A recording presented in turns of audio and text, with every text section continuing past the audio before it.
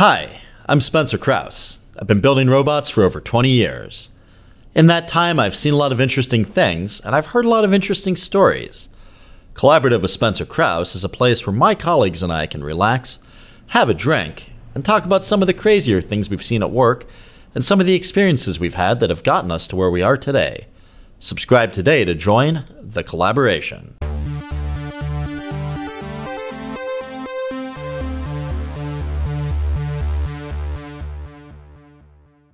Welcome to the Collaborative Podcast. I'm your host, Spencer Krause. Our guest this week is Aaron Diek. Aaron is a sales expert focusing on agency businesses. Aaron, welcome to the pod. Thanks, Spencer. Glad to be here. Glad to have you. So I've met Aaron on LinkedIn through a series of comments that I thought were funny at the time, and just reached out, and we kind of made natural friends. And we had a good conversation about sales where, you had some good insights, Aaron. And so, long story short, I came out to visit you in Texas, and now we're doing the podcast. So, appreciate you coming on. Good to see you again, man. Yeah, good to see you too. Glad to be here. I thought it was interesting. I've done a lot of work with software agencies, particularly, and like getting to know you and how you essentially run an agency business. Oh yeah. But it's in a different field that I'm have a history with. But it's nice to see kind of how a lot of the same principles are at play. Oh, they are. Yeah. No, and that's what I found really interesting about our initial call is some of the stories you were telling about just sales work you did in software. It's totally applicable to what SKA does, and I mean it's pretty apples to apples. Which, the engineer in me and the roboticist in me wants to say like, well, no, robotics is its own thing. It's totally unique. But then it goes back to that sales adage, which, like, I think it's in, like, I can't remember if it's a Zig Ziglar book or if I read it in a Jeffrey Gitomer book or something else. But it's like two guys are at, like, a expo for, refrigerated or frozen food. And they're like, do you have, experience selling, refrigerated or frozen food? And the one guy goes, well, yes, I do. And he goes, peas? Well, absolutely. I've done that before. And he goes, individual or in pods?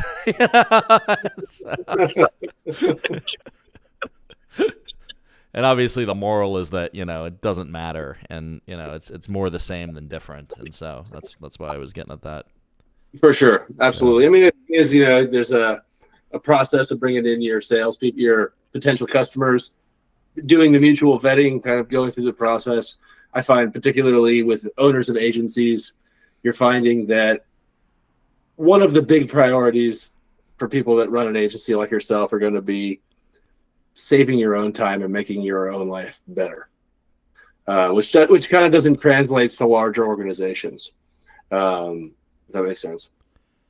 I think so, yeah. Well, I mean, the idea is that if you say yes to a high maintenance account, basically, you're saying no to potentially like 3 lower maintenance accounts. So absolutely. I mean, we've all been there where you let in, as I put it, the customer from hell, and they do just that. They make your life miserable, and you regret it, and you end up being a lot more selective the next time you encounter similar red flags in a sales call.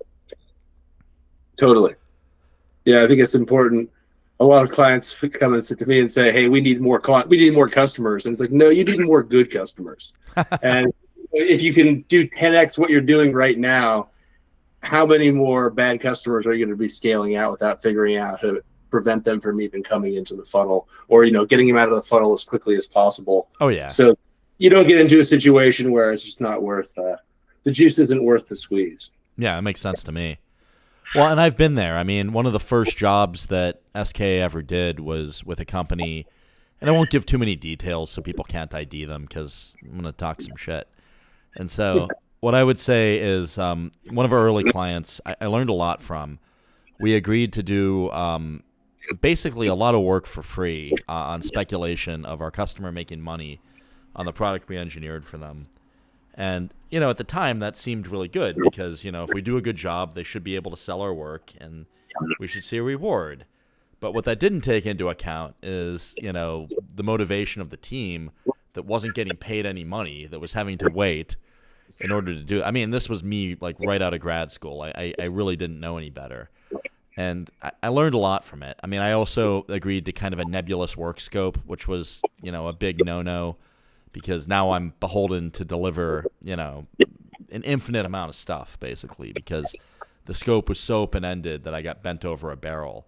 And so, it was a huge lesson learned. I mean, I learned sort of certain red flags to look out for when somebody's trying to maneuver you in that way. I learned, things that I should be saying no to.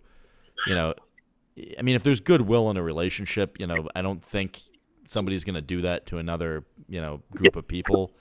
But there's not always goodwill in a relationship. And so, that's kind of why I tell that story.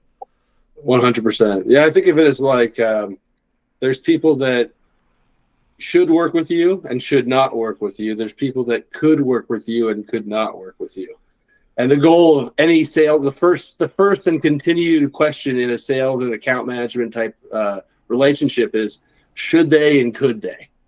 And if they could but shouldn't, or they should but couldn't, there's no point, right? If what you have is exactly what they need, but they could never afford you, don't waste your time. Yeah, correct. If all the money in the world, but they really don't need what you're selling, don't waste their time. Yeah, but if they, yeah. And being honest about it to people builds respect and appreciation. I completely agree. I mean, something down the line happens where it's time to call you and they know they can trust you because you didn't try to, nickel and dime them or dick them around in any way. 100%. No, I couldn't agree more. And I think for me, when I've, quote, been sold on certain things and the approach that is endearing to me is exactly what you just said. It's when a salesperson acts as an advocate and, sits on the same side of the table, literally and figuratively, and looks out for my best interests in a way where, and also understands what they're selling and has taken the time to, become, an actual expert on the thing it is that they're pushing forward. So if I know they're honest, I know they know what they're talking about. I know they're not going to dick me around, as you put it. I want to give that person all my business. So, yeah, 100%. So I was talking to a client of mine. They run an agency. They have about 200, 300 people throughout Eastern Europe, and they realized what they had learned. Their big takeaway from working with us was they stopped telling the story of their own agency and their self. Right, because they're very proud. They've come a long way from being 5 dudes. Now they have hundreds of people working for them, and they kind of would lead with their strength as an organization. Whereas now they're like, we get into a sales call and the client is telling us all of this stuff. So then on the next call, when we come in to tell them what all we can do based on the discovery in the first call, present them what they're looking for, and then back it up with the fact that, oh yeah, we also are a sophisticated and mature organization in our own right. And that way they're not spending all their juice. You think about how juiced up you get talking about how successful your agency's been. If you did that with every, Jack, Joe, and Shirley or whatever, then I don't know. Jack, Joe, and Shirley, I love that. You did it for every one of them that came by knocking on your door. You're going to just like blow all your energy out. Like it's fun the first 1,000 times. But after that, it's just like, it takes energy to be able to like really bring it. And so from a sales perspective, you want to be able to figure out, get them talking.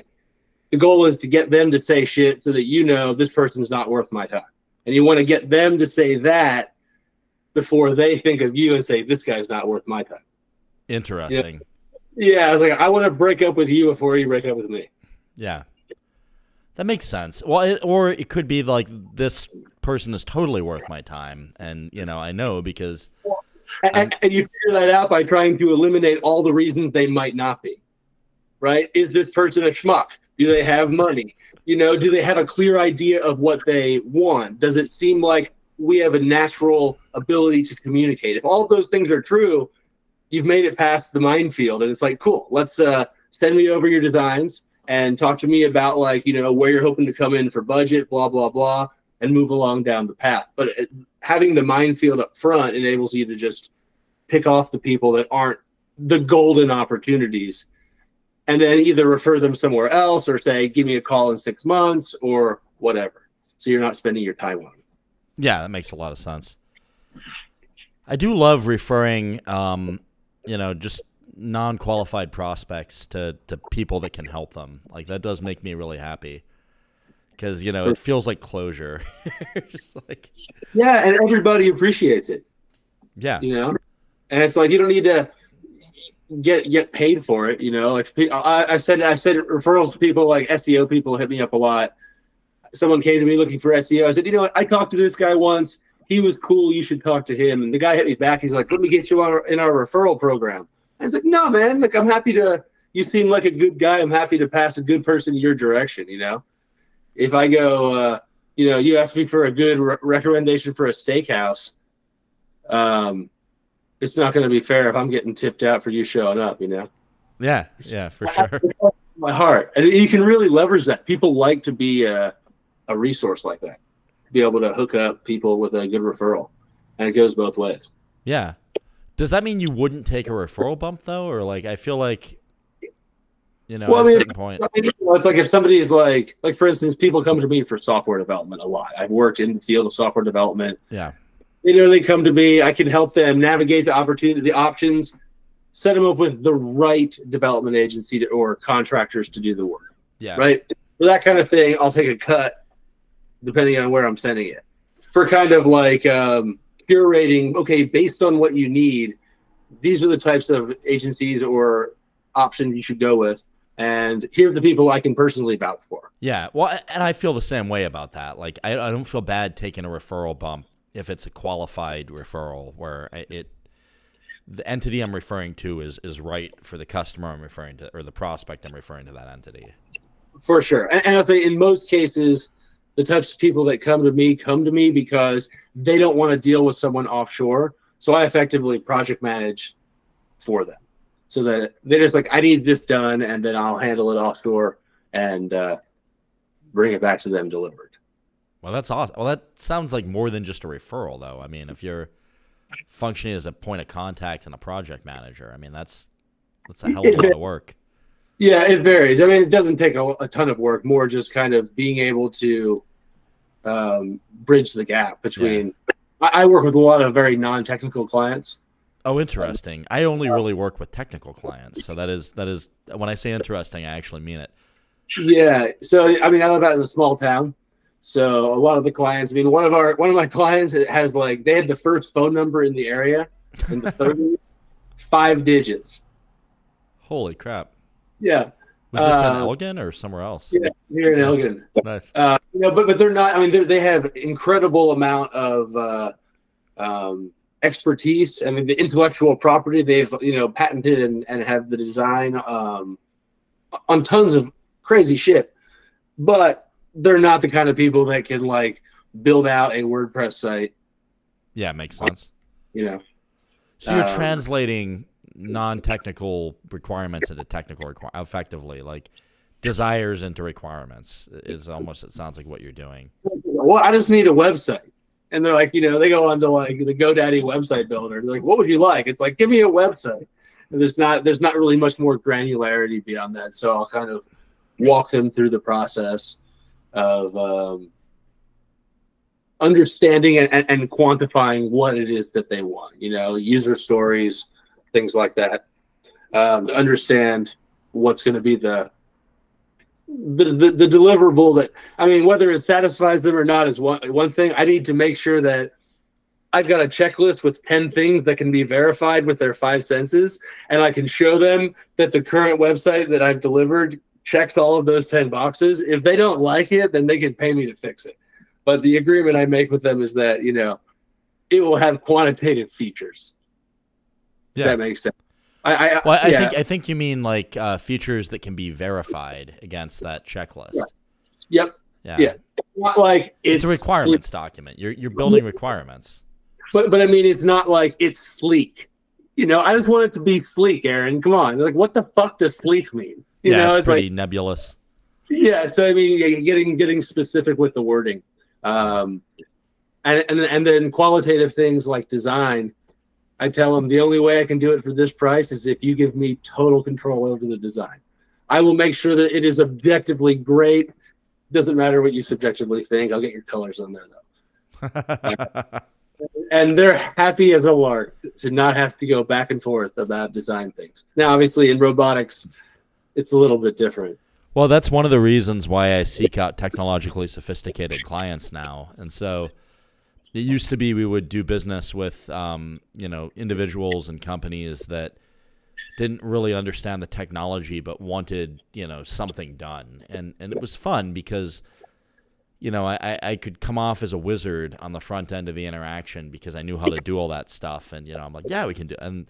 But the problem with a non-technical client that I didn't realize when I first got into business, in this business, is that the moment something goes wrong or you hit a hiccup or you have a natural lull in a project, I mean, it becomes a pretty serious lift to educate your customer that this is normal and it's part of the engineering process and it's nothing to worry about and we'll figure it out. And so, there's panic, there's doubt that you have to then combat, and they start to doubt you and your credentials as a professional if they're not experienced in what these projects are actually like to run, because it's like you look at movies and the way that the mad scientist or the R&D professional is portrayed, and it's almost like it's magic. Like you look at like Tony Stark and Iron Man, for instance, and there's all this crazy stuff going on and all the robots in Tony Stark's lab work and nothing, they never show Tony Stark, with like an Ubuntu terminal open or like 4 Ubuntu terminals open that have to open in sequence to get a prototype robot to start up correctly. They don't show that scene in Iron Man. But, they don't show like, what happens when it doesn't work the first time, as it often does in early stage, new product development.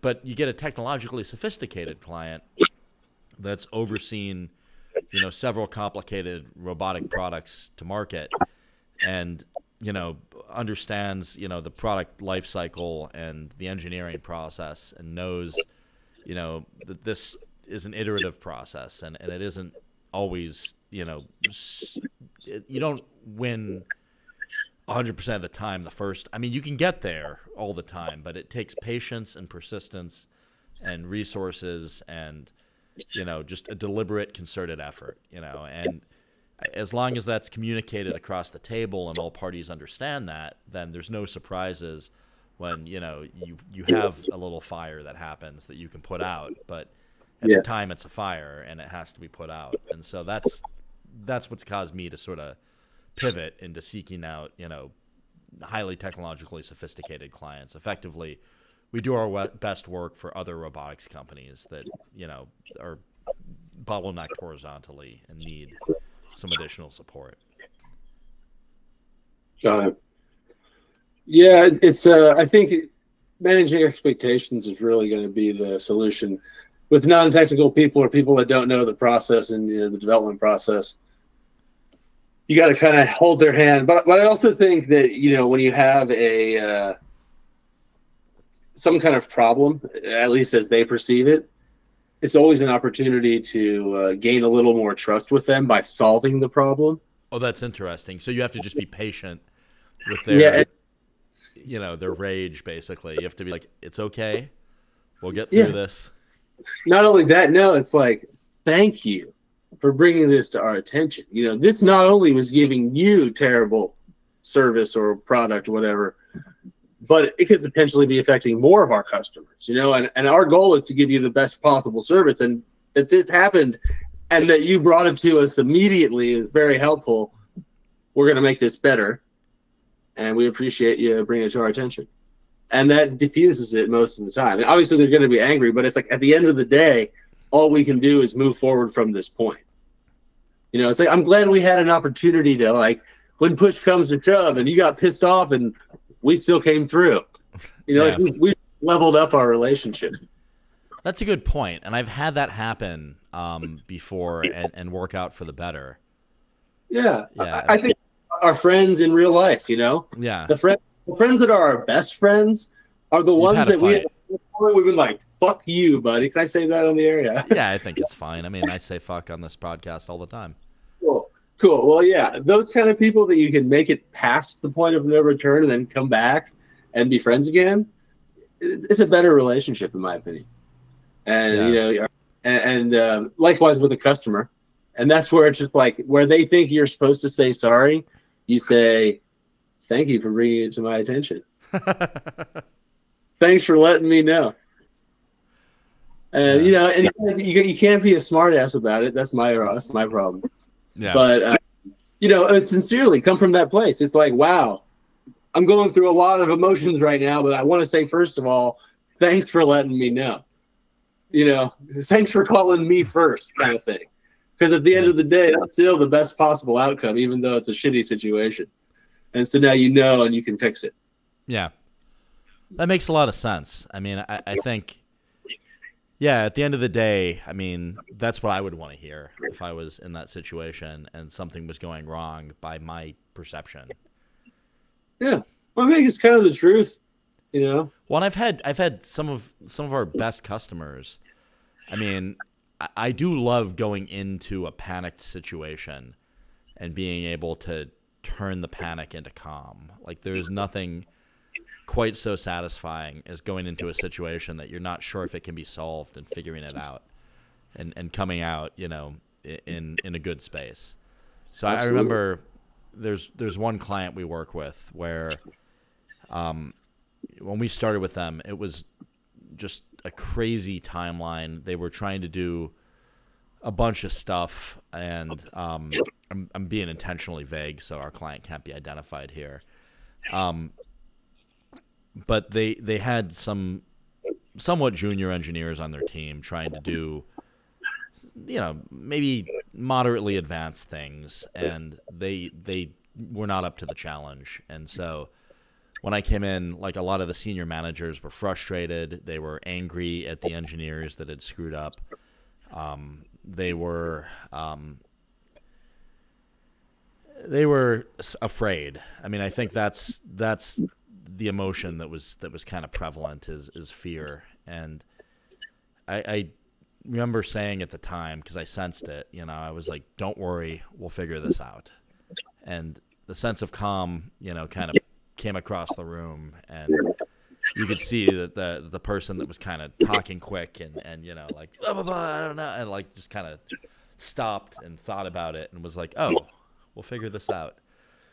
And then there were times in the same relationship where I was a little bit afraid because, you know, we're solving difficult problems and moving very fast, and you know, it's you're not always certain you're going to land if you jump, you know, because you're doing things that are very, very challenging.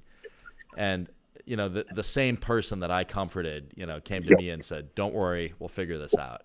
And so, you know, we built this camaraderie, you know, that's really been good. And, you know, not only that, but like, you know, just lucrative business arrangement and, you know, good for all parties involved. I mean, there's been just mutual benefit out of that relationship, and it's been paying dividends. Yeah, that's the way it should be.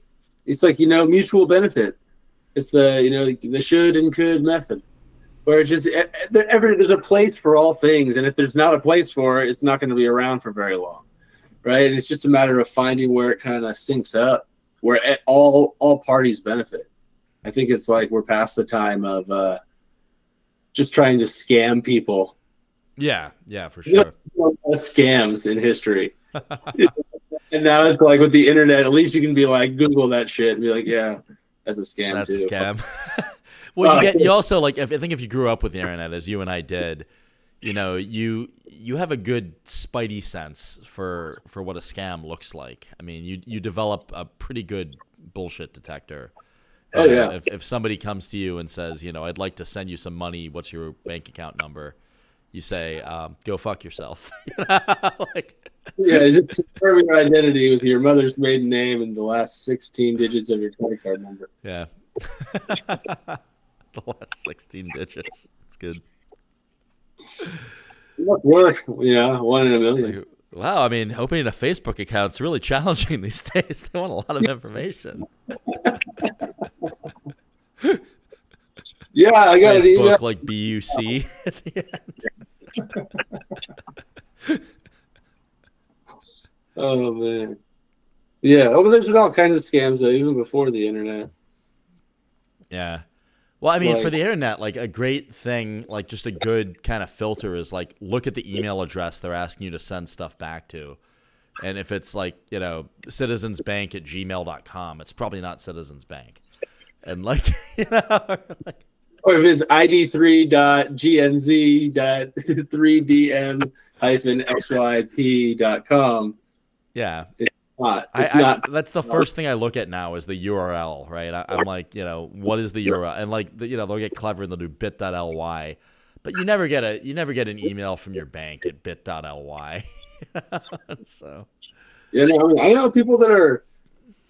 I know this lady that works in tech and is, pretty high up and was running to the bank to get a $10,000 cashier check because there was a SWAT team about to raid her house where her kids were because she didn't pay her taxes in full.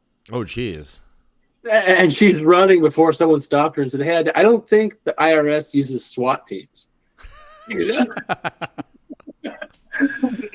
all just sit down and have a talk. The amount of executives at a certain company I worked for that would put like 1, 2, 3, 4, 5 as their password, because I made friends with one of the IT people, and she was telling me that she's like, yeah, it's hilarious how many people just go bloop.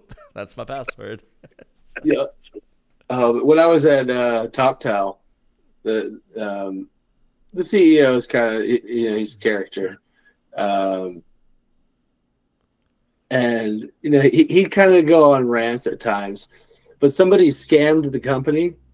He was on a flight or something, and somebody called one of the ladies in accounting and claimed to be him and demanded demanded $35,000 be wired. He's like, "I'm in trouble. I need 35 grand wired to this bank account. Like right now." Are you wired? Yeah, they did it. Oh no. Yeah, like when being fucking bites you. Yeah. And then it sounded like him. Did they find out? They must have known he was on that plane, or maybe they just got lucky in terms of the timing. Yeah, I mean, I think it was just kind of a middle of the night kind of thing. But yeah, I mean, somebody knew enough to get him pretty good. So there's another company I worked for where I would get email, or I would get text messages that were signed with the CEO's name. Like it would be like, "Hey, I need your help with something. You got a moment?" Hyphen CEO's name. And what I would do, because it would always originate from a weird number, and of course I had the CEO's phone number in my contacts, so I would screen grab it and I would text it to the CEO with an LOL, all caps. Nice. Or like I would send like, "Just so you're aware, this is going on." So. Wow, you've made it in life when people are trying to scam off of your name. Yeah, for sure.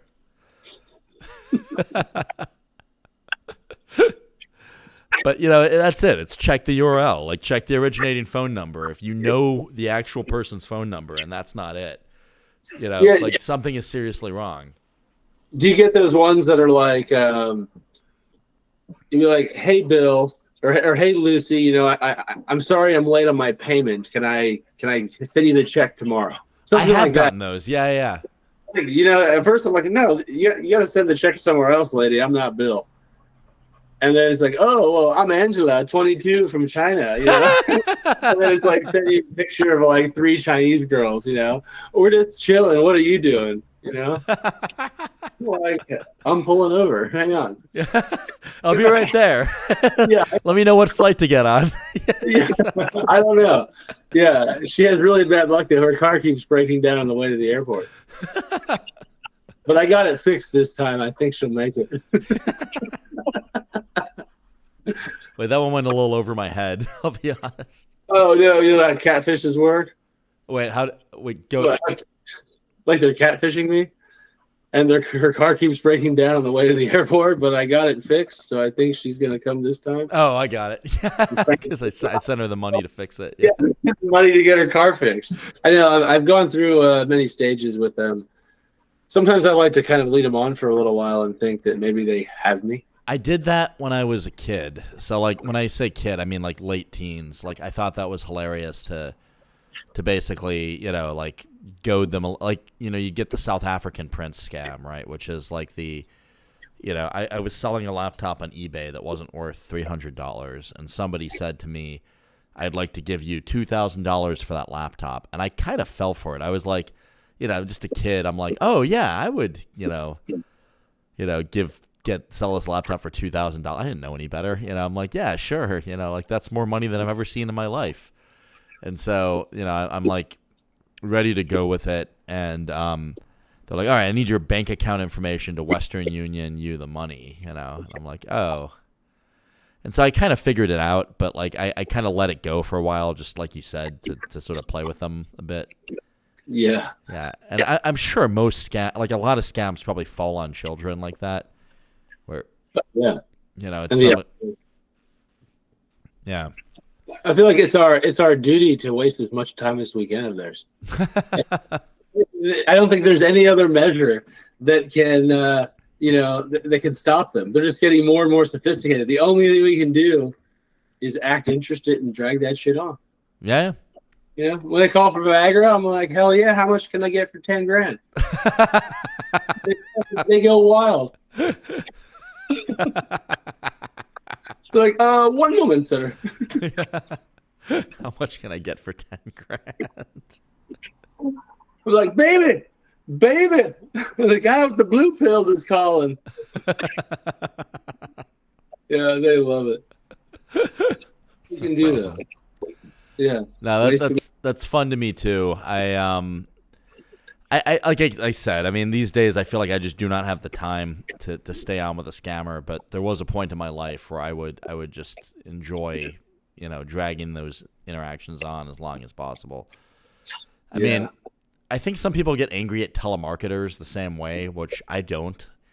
You know, like I think my response to telemarketers has become, you know, it takes a lot of balls to be cold calling, and I respect anyone that can do that, but I'm not interested in what you're selling. I'm sorry. And so, yeah, I'm like, yeah, take me off your list, dude. I promise I'm never gonna buy. Save your time. Yeah. And then they call me again, and they'll still hang up on you. Yes. Yeah. Yeah, they still see that as a rejection, you know, which it is, but it's an honest rejection. I mean, if I were them and I heard that, I would be happy, but they've probably got somebody breathing down their neck, you know, under pain of death. You've got to hit this quota. And so they're probably just hoping they find somebody that's trying to blow through a pension fund or like, you know, but that's not all. I mean, I don't know. I mean, there probably are decent people that are working in outbound, you know, sales in that way. Like I do cold outreach that ends up landing where I'm just like, here's all the stuff we do in 300 characters. Any interest, you know, like when can we talk? And like that seems to land like 20 to 30% of the time. But I think I do it from LinkedIn. I do it with my background. So if somebody looks me up, they're like, oh, you know, this guy clearly knows about robotics. And so I mean, 99% of cold callers, I feel like, are all trying to jump in, like I said, talking about themselves and their customer and their client, or talking about themselves and their company, versus calling somebody and like at the moment that they answer the phone, they're broadcasting what they're all about in that moment. Which is a naive technique. You know, yeah, and don't lead at all with hey, how's it going? Yeah, just hop in to and you know, and feel where they're coming from when they answer the phone, listen to how they're talking, and just jump right into it and be as honest as you can about it. Like, I got a lot of people to call. You know, I mean, I don't know if you want to say this all verbatim. You have to kind of find your own voice. But the idea is like, you know, I don't really want to call you, but I have to. And I have a lot of other people to call as well. I've got to call you all until you give me an informed no. or something else happens. So what I'm hoping for at the very least is I get an informed no at the end of this 30 seconds. Right. And that way I can stop calling you and we can both move on with our own fucking lives. Right? Say that. And I mean, you know, you're going to find your own voice. But, you know, those are the things you're trying to figure out when you're cold calling. And if you can just come through and meet the person where they're like, hello, you know, and you just jump vomit in at them. Yeah, you just go at it. One of the best cold calls I ever got, and this was a really good technique, and I kept the guy on the phone because I wanted to pick his brain on his sales tactic. But I got one where the guy called me up and he goes, "Hi, this is Zach." And I go, "Hi, Zach. You'll have to remind me, where do we know each other from?" And he goes, "Oh, we don't know each other. I found you on LinkedIn." And I said, "I really appreciate your honesty." You know, like, and then he had my ear, and I talked to him, and I'm like, "Okay, so what are you selling?" And he goes, "Well, you know, custom tailored suits." And I'm like, "I'm not really in the market right now, but I'm intrigued, but because, you know, it's not very often someone can cold call me and I listen and I give them the time of day. So where'd you get that approach from? Tell me a little more about where you're coming from." Yeah. And I kind of just kept the guy on the line and talked to him about his sales approach and his business. And then I said, "Look, if I ever do need a custom tailored suit, I'll call you back." I kept his number. You know? So yeah, right. It's just being honest. Like, this is it. I found you on LinkedIn. You don't know me. I'm calling you. Right? They're all those verifiable facts, right? Yeah, that is true. Yeah, what else? You know, to the point, you don't want it. He doesn't have to waste his time with you.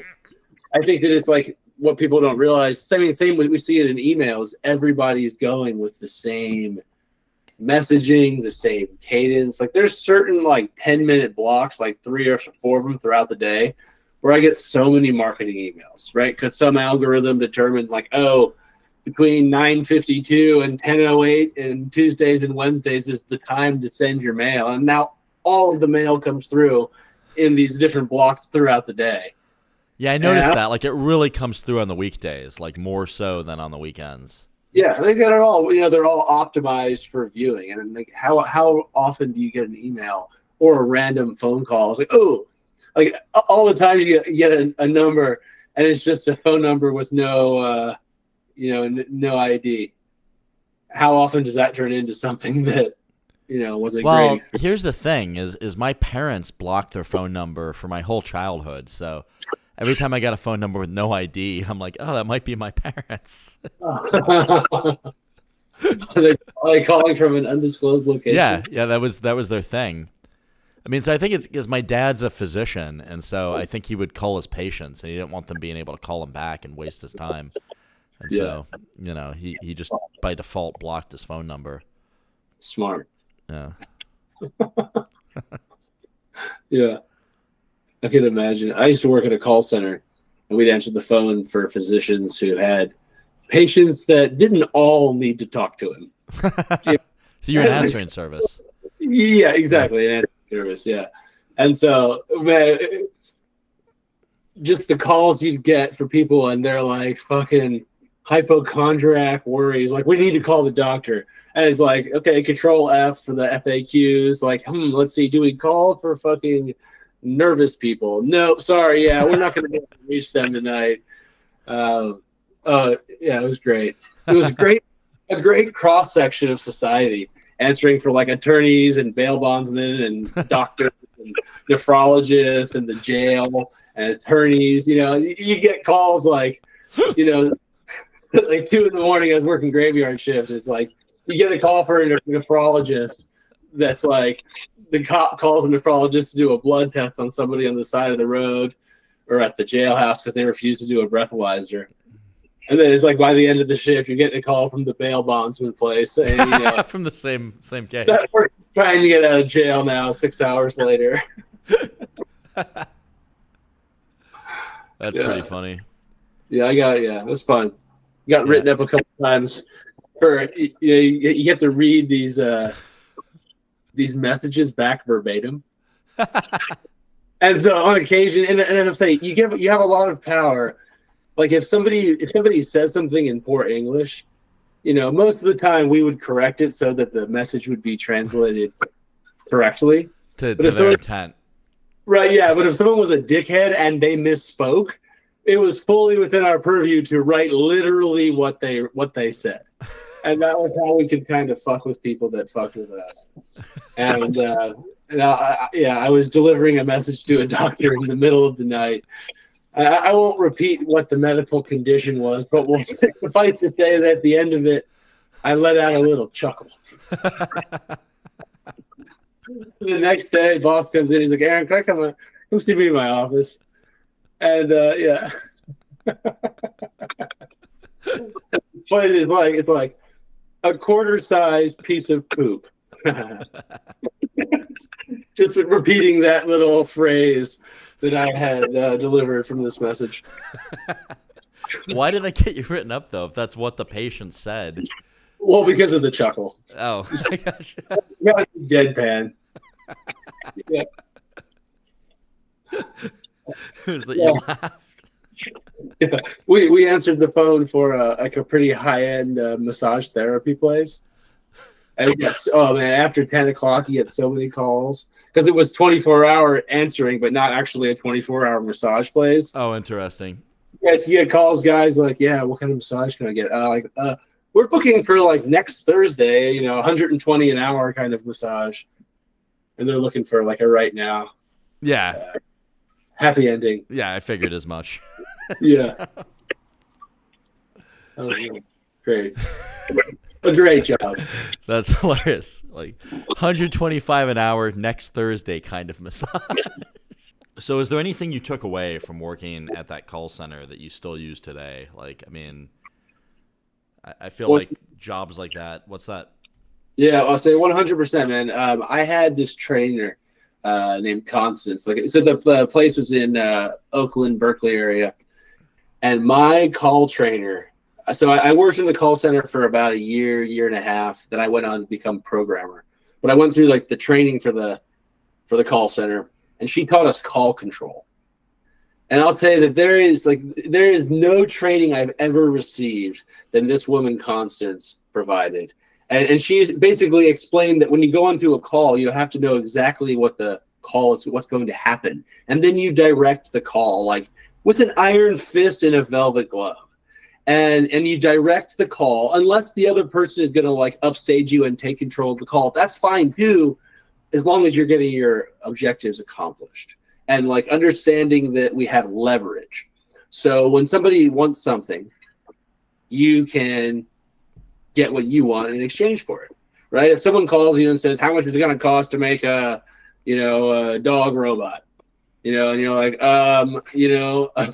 there's a lot of questions I have to follow up on that. Yep. Having the call control to kind of direct the people. So they want to know how much it's going to cost to get a dog robot. And you want to know what is your name and what is your email address? How did you hear from me? What's the background in your company or your personal interest in domestic pet robots, et cetera, getting all the questions that you need answered. As soon as you give them the cost for a dog robot, the guy has no reason to stay on the call with you anymore. Right? He's got the line item for his presentation to his buddies at the HOA. Guys, we got to throw our money in and get a fucking dog robot. Right? As soon as you we can send it to anyone. It doesn't matter if it's SKA or not. Correct. This is what they cost. We would deal with this because what was cool about the call center was that we almost entirely dealing with irate customers. At the very least, you're dealing with customers that are so off-putting that their clients or that the people that they're calling would rather pay us $1.20 a minute to take the calls for them. Right? You're not fucking, "Oh, Bill, how's it going? How are the kids?" It's like fucking people with problems. That's interesting. Right? And so by having the call control, understanding they want to talk to the doctor, it's like, great. Let me just get a little bit of information and we'll see what we can do. And then anything that they want to fucking balk at in the process, it's like, well, you said you wanted to talk to the doctor. I'm just trying to help you get what you want. Oh, that's interesting. So it's always about as soon as they tell you what they want, now you're just doing everything in service of that, including getting the contract signed, getting them to put the deposit down, all the different, processes. Once you've got it locked in what it is they're going for. And then I'll say the thing that she taught me, I rarely have to use it anymore, but the phrase she taught us was when somebody's getting pissed off at you or they're angry, to go back to like the irate customer, thing, you say, what I can do is help you as best that I can in this situation. But what I can't do is have you speak to me in that tone any longer. I mean, you have to bust that out to somebody. It's an amazing thing. They will just melt. Like, I'm really sorry, dude. Like, none of this matters. Blah blah blah. That's amazing. But yeah, it's a great line. What I can do is help you as best as I can in this situation. What I can't do is have you speak to me in that tone. That's it, right? Yeah. And what I can do is get you a price for your dog robot prototype. Yeah. But what I can't do is get you that until I get my questions answered. Right? So that way you're not fucking sitting dreaming of dog robots while this guy has no skin in the game at all. And you want to make sure before your brain, which can do the heavy lifting, or any of your team, before any time is invested in that, this person has been vetted so that that they're at the very least worth your time, and that they could pay for the dog robot, and they should pay for the dog robot, right? It's not just some fucking dude whose grandma left him 50 grand and he really wants one. It's like it's a company that makes fucking laser beams for sharks and they're looking for a different platform on a dog,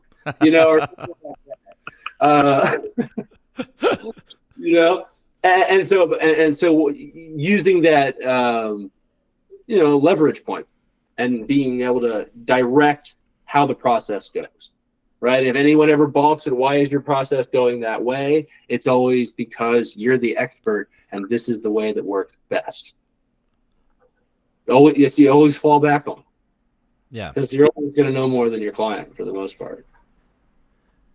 Not always, but always about certain things. At least. Yeah. Sorry. Well, like I said, I really like having smart clients that are capable of solving these problems themselves, but want them solved by somebody equally competent. Like that is my favorite kind of client is the ones that you've mutual respect for, and you're like, absolutely. I know you know how to do this, but you're asking me to do it, so I'm going to do a really good job for you. Yeah, and I don't mean to say always the case, and I'll say really the expertise you're bringing is how to peel off parts of development to be done kind of in a siloed situation, whereas like letting the internal team work on where their expertise is and then peel off things that you can handle. Yeah, that makes sense. What are you drinking, by the way? That's just some water. Nice. I've been not drinking alcohol for several weeks now. Congratulations. That's awesome. Yeah, just trying it. Just not. It wasn't really any planned thing, but so far so good. Nice. I am drinking alcohol, but also water. Have one for me. Yeah, there's definitely been moments where I'm like, why am I making this decision? It's like I just slammed like most of a half of a pecan pie in the parking lot in my truck. Is this really worse than drinking 6 tall boys? That's funny. Right. Yeah. I mean, I go off and on, but like when I do have someone on the podcast that doesn't want to drink, I probably would have forgone this had I known you wouldn't be having alcohol, but that's okay. Oh no. Because, I'm enjoying drinking alcohol, but also enjoying, that, I don't need to. Like every now and then, I do one of these where I don't drink. It's very rare. But yeah, big takeaways. Call center, for anybody that's going to seriously consider a job on the phone, I'll say the advice that was given to me when I was a younger person, a mentor of mine said, get a job working at a call center. See what it's like taking hundreds of calls a day where most people are not happy to be talking to you, and learn how, because the nice thing about being on the phone, which I'll say it's gotten less true as we do video more. But the nice thing, we have auditory, visual, and kinesthetic cues that we're working with, that we represent the world with. And the more that we share with people, the more we can kind of relate. When we're on a phone, though, all we really have is the auditory channel. Oh, that's interesting. And so you can really like hone in on just that auditory channel, which is nice for me. It's like I like to work in any number of situations. You know, it's lonely out here in space. But you know, being able to kind of bring the voice to the call, it doesn't really matter what you're doing or where you're at, which I really appreciate about the phone. Now, with Zoom and stuff now becoming the primary thing people are using, I'll say when possible, I like to just do phone calls. I feel like people also appreciate, like, finally I can take a call without having to, get out of my work from home gear or get into my office pants. Yeah, no, that makes sense to me. Well, I haven't done that job, but the job that I did that I feel like everyone should have to do at some point in their lives is working in the restaurant industry. I feel like it is character building. I remember being on a date with a person who was just a tremendous jerk to the wait staff at a restaurant we were at. I'm thinking, you wouldn't do that if you've ever worked in a restaurant, you know? And so I feel like empathy, I think, is kind of the defining trait here that's common between those jobs, you know, understanding how to meet people where they're at and varying human perspectives. I correct me if I'm wrong here. No, I totally agree. I mean, being able to just kind of show up and meet them where they're at and just communicate effectively without like stepping on toes and just kind of giving them, you know, the direction. This is how you get rid of me. This is how we go in some other direction. Yeah, that makes sense to me. Yeah, and like rely on people to sort themselves out. Right. Can you go a little deeper into what that means? Like by being who you are and being authentic and honest and transparent, you're going to cut right through. And all the people that have any beef or problem with that are going to kind of fall by the wayside. You know, assume that you've got it going on, that they're going to want you, and let them opt out. And the thing, then you'll find people that are really believing in you and what you're talking about, what you're offering, etc.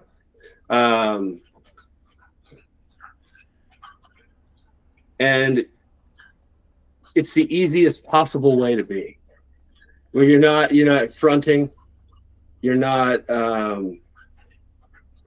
trying to play some role or come off any other way, but just like seeing, okay, where is this person at? I think cold calling really is such a fun thing for that purpose. This kind of game of calling someone and listening to the way they say hello and trying to like guess how their day's going. Oh, that's interesting. Well, I knew my old landlord. He'd be like, "Hey, Aaron, how you doing?" And if I was like, "Oh, I'm really good, dude. How are you?" He would like get physically repulsed by that. He had a shitty day. He always had a shitty day. Every single day. And other people that had good days, he fucking hates them, right? So then I changed it. So he would, "Hey, Aaron, how you doing?" And I'd say, "I'm barely keeping my head above water. How you doing?" And he'd be like, "Oh, man, just struggling." All right, boom. Give him a pump, and we move along down the road. You know? That's awesome. And then another story I'll share with regard to kind of having people identify themselves. So like my first real sales job where I'm cold calling, I had to call. I got a list of like 500 small businesses in the area. I had to call and offer them websites. This is like 2008, 2009. So a lot of people had websites. A lot of people didn't have websites. It was kind of a second wave or third wave website gold rush at the time. And so what I figured out by researching all the companies was that some of the companies had awesome websites, and they weren't going to be interested in getting a website from me. Some of the companies didn't have a website, And it was 2009. If they didn't have a website, they probably didn't want a fucking website. And then the third group of people had a website, but it was shitty. And those people saw the value in a website, but had not upgraded to the next version. You know, think about the way websites changed from like 98 to 2008. Yeah, every 5 years, you know, there's a different way to do it. So, yeah, exactly. So they hadn't taken the last quantum leap or two. So those people, I could close them at a much higher rate than the other two. Oh, that's interesting. So V1 of my sales process, I researched a bunch of people, figured out who had shitty websites, qualitatively, according to me, right? And then called those people, right? Well, so I did great, right? I was getting like 9 meetings a day at one point. The goal was 3. But then when I figured out, I just call everybody on the list, and they answer the phone and be like, "Hey, Spencer, I'm looking at your website, and I'll be honest, it's kind of shitty." And you would say either, "No, I just had it redone last year and it's badass," or you say, "What are you talking about? I don't have a website," or you'd say, "Yeah, you're right, it is kind of shitty." And if it was the first two, I'd be like, "I'm sorry, my bad," and hang up. And if it was the third, I'd be like, "That's why I'm calling, Spencer." And, you know, I cut all of the research out, assumed that I was calling somebody with a shitty website, and just optimize the process for that. That's interesting. So you just go to the most sales qualified option, assume it every time, and then you're spending less time in research. Yeah, and just calling. Yeah, and it was fun. You know, when you can start to have fun by calling someone and telling them that their website is shitty, but you're not even looking at it. You're just you're bluffing. I'm like, wow, I feel pretty stupid there, Spencer. My bad. You know, I now take all the responsibility. I'm an idiot. I am so embarrassed. Good day. Call the next person. Hey, I'm looking at your website. It's kind of shitty. I'm like, yeah, I've been meaning to get it done. It's like, well, I could have a guy come out Friday morning and give you an estimate. You know, easy. The easiest sale ever when they admit that their website is shitty. Because that was the strongest pitch. It's like, so you know you should have a website, but you have no option for updating it right now. Let me be your guy. That's awesome. Yeah. So and those 9 calls a day, like how many of those were conversions? You know, I don't even know, man. It was such a shit show at the time. I was a young guy, and the guys that ran the company were younger than me. And I definitely know that a lot of the early morning meetings that I set were routinely missed.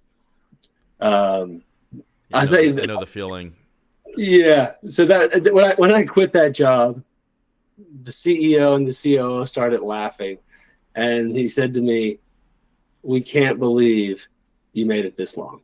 I got $9 an hour. After 3 meetings a day, I got a shot of Jack Daniels. Yeah, not a great job. That was your incentive, was a shot of Jack Daniels. Yeah. It was terrible. Yeah, that's amazing.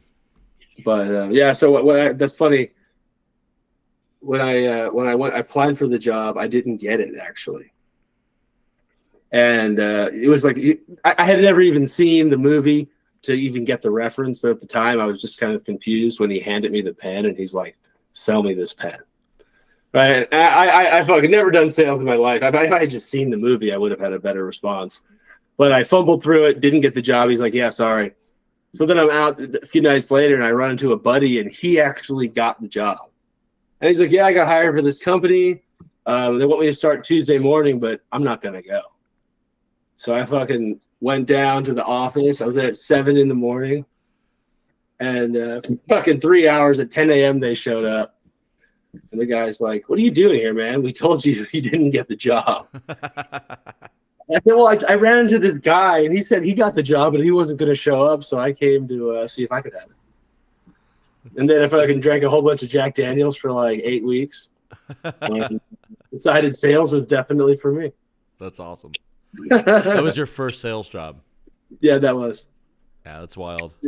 Yeah, $9 an hour.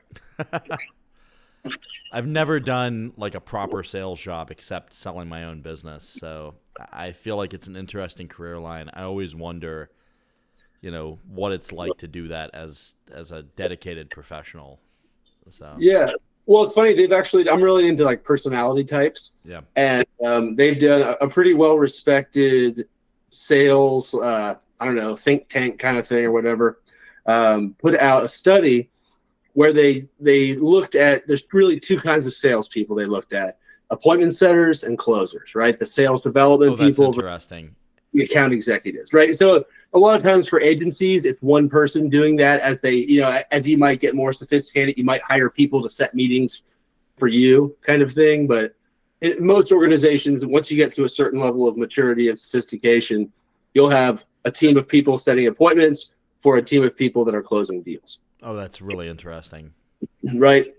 So that's a critical difference. And then, so from a personality perspective, right, there's one type of person that is both top tier sales closer as well as top tier sales development person, appointment setter. One of the issues, I think anybody in sales management can appreciate this issue, is that when people are closers, when they can be closers, and they get a job doing sales development, all they want to do is jump up to become a closer and get out of setting appointments. Well, that's interesting. Yeah, right. And that's the kind of person that's like dog and pony show, high energy, lots of charisma, personal power, emotional intelligence, right? That's the like traditional salesperson, right? Like Obama, he's like a perfect example, right? And they're the best both for closing deals as well as for setting appointments. But on the setting appointment side, there's also another type of personality that's more of an introverted person, that's more like quiet and like hardworking and into like studious and industrious and orderly. Those are the type of people I find that are, when you can find them, they're gold, because they don't have aspirations of ever having to take over the job of closing the deal, right? But they can stay on task, and a lot of sales development is repetitive tasks, and they feel comfort in like, and as engineers, it doesn't take a lot really to transition, because they feel comfort in this sort of like, here's the guidelines, boom, boom, boom, boom, boom, get it done. And also being introverted, they're calling people who don't really want to be bothered, and they themselves know they don't really like to get bothered. To your point about empathy. And so they can really, hey man, like, I don't mean to bother you. I'll be really quick, and like really be able to meet the people, understanding full well what it means to be bothered. The other type of salesperson, they don't really know what it's like to be bothered. They're the ones usually doing the bothering. Yeah, and it works. It works in a sales context, but on the appointment setting, especially I think relevant to agencies, it's difficult to find people of that kind of personality type, the kind of quiet, like creative type. But if you can get one to set appointments for you, they are worth their weight in gold. That's amazing. Yeah. That's Well, one of the things we use to kind of help suss out candidates for sales teams. How do you determine, or how do you, I guess, convey to a person like that if a candidate is sales qualified? So, like, should you even be setting an appointment? Do you pre-qualify? Do you do it in the call? I'm assuming with that personality type, it's a pre-qualification research problem. No, so I mean, when you're doing outbound, it's kind of a different situation, right? Inbound is like someone knocks on your door, do you answer it or not, right? You're going to answer it in cases. You're running a business. You need to make sure you don't let them into the foyer unless they've got a valid reason of being there. But when you're doing outbound, you're going to go knock on people's doors. And so the most important thing about effective outbound strategy at the outset is understanding which doors are most likely to have people, which doors are most likely to have people behind them that should use the service and could use the service, right? That's the game. There's a lot of doors to knock on. I only have so many knocks in a day. How do I reduce the number of doors that I'm knocking on to the doors most likely to lead to somebody interested to talk to me? Right. And I think also breaking down things in terms of like, I'm going to go knocking on doors, I'm hoping to close a deal. Right. That's skipping so many steps. We get thinking about it in terms of like, I'm going to go knock on some doors, I'm hoping somebody has a conversation with me. Oh, that's interesting. Right. And then it's like, I'm going to have a bunch of conversations, I hope someone gives me a spec. Right. And kind of acknowledging that people come in, there's a process that people take. Yeah. And you kind of got to go from one to the next. And the goal of knocking on doors isn't necessarily to close deals. I mean, it is down the line, but it's the first to have a conversation. And in that conversation, you are going to lay out the landmines for them to blow themselves up on by not having money or not really having any real business case for coming to use you, or, you know, thought you were some other Spencer, or, you know what I mean? Like figuring out how to eliminate the people that are not, you know, again, mostly qualified. Yep. And then what you're left with is, you know, the good stuff. The idea being, you know, the funnel of the margarita glass versus the champagne flute. Margarita glass funnels is like appeal to everybody and disqualify a lot of people, so a very few number of people become clients, right? From the many to the few. Yep. Whereas the champagne flute, it's like you want to keep most of your people in the funnel to come all the way through. You want to make sure you're not even putting them into the funnel unless you've determined that they're qualified, right? They're not looking for like a $1,500 gadget, right? Or they're, you know, that's something you might refer to somebody else that specializes in that kind of thing, let's say. Yeah. Or they're not looking for a mobile app or whatnot, right? And they, you know, you qualify at that point. They're in the funnel. You have a process by which you manage their expectations about, you know, if they do decide they want it, how far in advance do they need to call you? If they have any other questions or hesitations, how do they get them addressed? You know, and when do they expect you to call back if you haven't heard anything? Yeah, right. Makes sense. Get those kinds of things worked out. But yeah, the worst thing you can do as a salesperson is spend time with people that are not qualified. Yeah. It's better off taking a walk. Makes a lot of sense to me. Yeah. So I think that's probably a good note to end on. Is there anything you want to plug or kind of leave the audience with? Well, something that I'm working on with a partner of mine. We're getting together. I've done a lot of work with owners of agencies, helping them kind of hone their sales skills, both, you know, on the call and in the sales process, as well as working on infrastructure, automation, things like that. That's kind of the meat and potatoes of my business. Starting in the next year, we'll be doing a once a month group coaching call. We're getting a bunch of agencies. Again, most of the clients I work with are in the software development space. But really it applies the same kind of process, intaking clients, qualifying them, et cetera, applies across the board to agencies, and most importantly to owner operators of agencies that are, you know, the executive and the salesperson and the manager and everything. That's the type of people that I like to work with the most, because I know the goal is make a lot of money, but also free up more of your time to be able to do the other things you want to do in your life. So yeah, if there's any interest, my Aaron at Interest Corp is my email address. Yeah, it's been awesome talking with you, Spencer. Good talking with you, Aaron. Thanks for coming on. Email Aaron at Interest Corp if you're interested in a group sales coaching call, and or just general consulting if you're an agency owner. And Aaron, thank you for coming on. You're very welcome. Take care. Take care. Thanks for joining us today. If you made it this far, chances are you'll like other episodes too. Collaborative with Spencer Krause is available on YouTube, Spotify, Apple Podcasts, Google Podcasts, Pocket Casts, and Radio Public. Subscribe today to get notified when the latest episodes release, and support the channel. Collaborative with Spencer Krause is sponsored by SKA Custom Robots and Machines. If you're in the market for robotics contract engineering services, please consider hiring SKA Custom Robots and Machines. They sponsor this podcast and they solve some of the toughest engineering challenges in the world. SKA Custom Robots and Machines can be found at ska.solutions. Thanks again, and see you on the next one.